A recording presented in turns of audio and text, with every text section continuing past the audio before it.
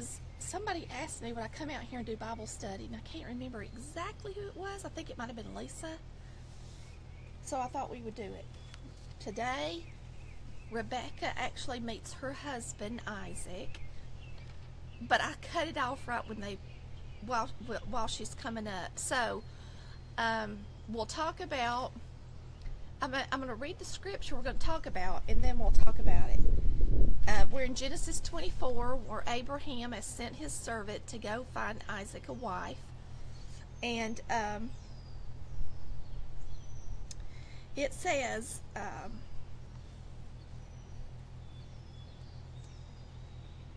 so they sent away Rebekah their sister, and her nurse, and Abraham's servant, and his men. And they blessed Rebekah and said to her, our sister, may you become the mother of thousands of 10,000s, and may your descendants possess the gates of those who hate them. Then Rebekah and her maids arose, and they rode on the camels and followed the man. So the servant took Rebekah and departed. Now Isaac came from the way of Beer Lahai Roi, for he dwelt in the south. And Isaac went out to meditate in the field in the evening, and he lifted his eyes and he looked, and there the camels were coming. Then Rebekah lifted her eyes, and y'all remember what she did? She saw Isaac, she dismounted from the camel, and she said, who is this man walking in the field to meet us? So that's our scripture today. Let me tie my shoe. Y'all, I bought some sandals. I was going to show them to you, but really, my feet are too swollen for them. They didn't have them in wide, but oh my gosh, are they wonderful. If you need some comfortable sandals, I'm going to recommend these to you. Now, if you have wide feet like me, I don't know.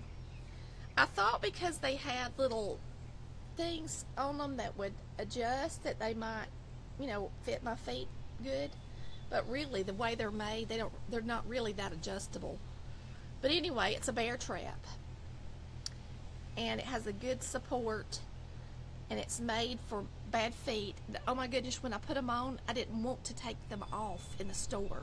They were a lot cheaper than the Birkenstocks. They were only $50 a pair.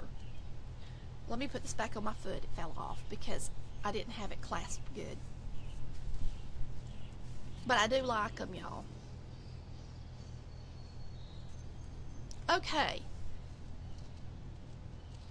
Let's see.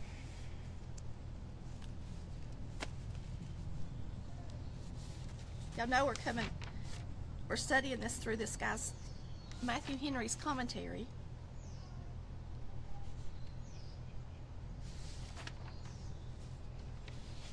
It says,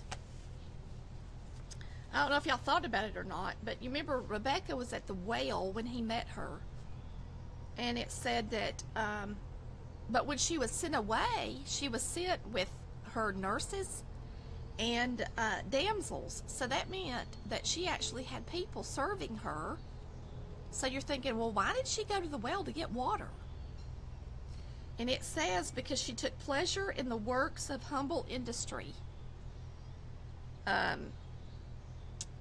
That's pretty strange, isn't it? That she would be that well off and have all these servants and have all these women helping her. But that day, she decided to go to the well to get her water. Now, whether or not she did that every day, we don't know. Or if she just felt inclined to go to the well that day because God, nudged her, or what happened. But she was at the well that day instead of her servants. Anyway, her family didn't want her to go quick. They said, would you at least let her stay 10 days with us? And so then they finally decided that they would ask Rebecca what she thought about it, because they didn't really want to let her go yet. They didn't mind her going, and they knew she was going to be taken care of, but they just hated to see her go so quick.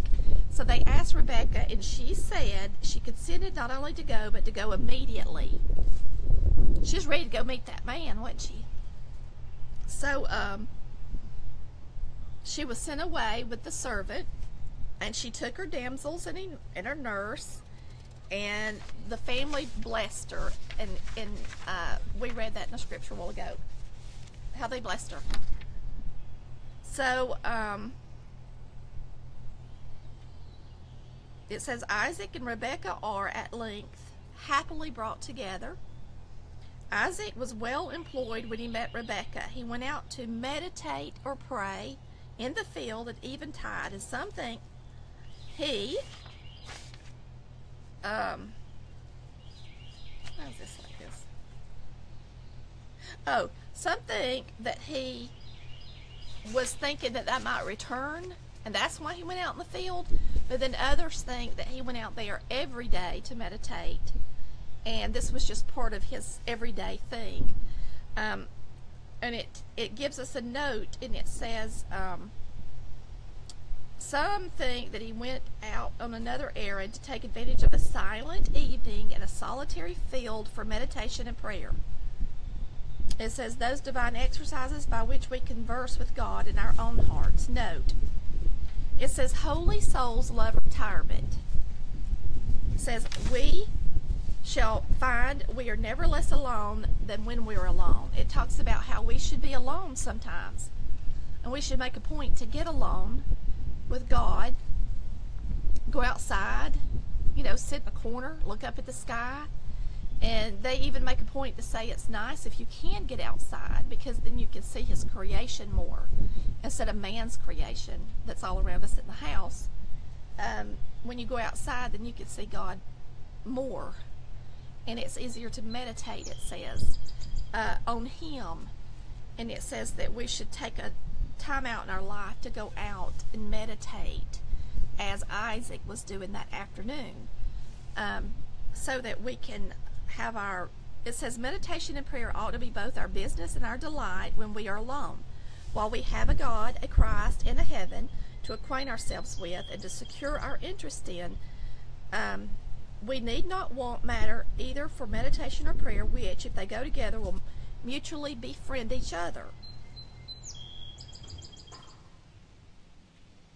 It says we there have a free and open prospect of the heavens above us and the earth around us, and the host and riches of both, by the view of which we should be led to the contemplation of the maker and owner of all. So he's just letting us know that Isaac did take the time out at the end of his day to go out and meditate, look in the fields, be alone, so that he could pray, and that we should do the same thing.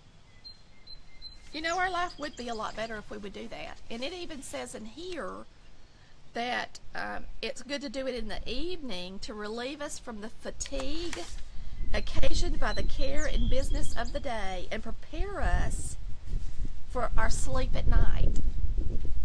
I don't know if you've ever thought about that, but a lot of people do their devotions in the morning like we're doing, so that they can start their day with God. But it's also good to end your day with God, so that you can be ready for bed and have a nice conscience and you can sleep well.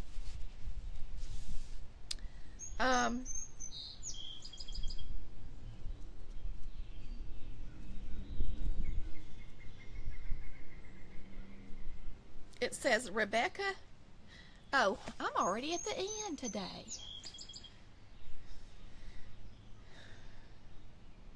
Anyway, Rebecca is going to light off the candle. Rebecca is going to light off the camel tomorrow and meet Isaac. So it's going to be a happy time. But Isaac was already out there in the field looking. He was actually praying, but he was looking too, I think. And he saw her coming. So they're going to meet tomorrow. That's our simple Bible study today. The main thing we need to get out of this is that Isaac did take the time to go out and meditate in prayer. And we should do the same thing.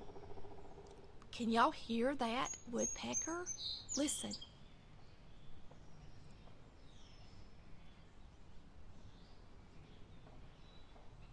He stopped. That's the good thing about coming out here to do Bible study. You can hear the birds. Anyway, I heard that woodpecker. I don't hear. There he went. Let's see if he does it again. I love to hear a woodpecker and a rooster. Sometimes the roosters out here crow. Anyway, I guess he's not going to just keep pecking right. He's taking his time pecking the wood, isn't he? He's not in a big hurry. He's a laid-back woodpecker. Anyway, there he goes. It's nice to go outside, y'all. And I know some of y'all are disabled, but hopefully you've got a spot that you can roll out to or get out to and listen. Now I hear an airplane, but you can hear all the birds out here today, and you can hear the woodpeckers, and they're all singing, and they're all happy, and it's nice to get outside around God's creatures and His creation, for we are a creature of His as well. I never look at the camera. I always look in the middle. There he goes again. I just love it. Okay, so let's say our prayers. Thanks for tuning in today. Take the time to go outside and meditate on God's Word and our Creator, okay? Dear Heavenly Father, we just thank you for today. We thank you for the beautiful weather. We thank you for the birds and the beautiful earth that you surround us with, all of the things that we can go out and hear your handiwork and see it. It's such a blessing. Spring is such a happy time when everything comes back to life. May we give you all the glory and honor and praise in our life. In Christ's name we pray. Amen. Y'all have a good day, and we will see you later.